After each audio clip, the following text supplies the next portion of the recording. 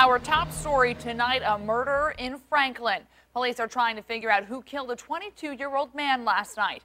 Police say someone shot Martinez Hill on Rosewood Avenue near Washington Street, then dropped him off at the hospital, but then drove off. 10 on your side's Brandi Cummings was in Franklin today. So, Brandi, what did you find out? Well, Deanna, friends say Martinez Hill will be missed. They're describing him tonight as a man who kept them laughing. He just was a fun person to be around. It's hard for Heather Lightfoot to believe that her friend Martinez Hill, a man they called T, won't be around anymore for the laughs. He didn't deserve it. He was a good person. He was a good friend. You know what I'm saying? He was a good dad.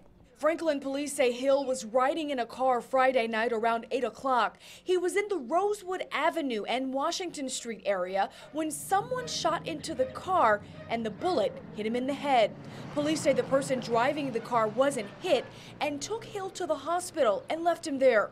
According to a news release, Hill was flown to Centera Norfolk General where he died after midnight.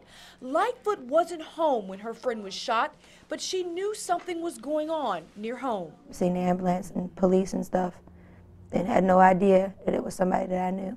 When she did find out, she went to the hospital and was there moments before T took his last breath. We just got to deal with it. Everybody together around here. We still got to look at the same, everybody got to look at the same faces. His just ain't going to be one of them no more.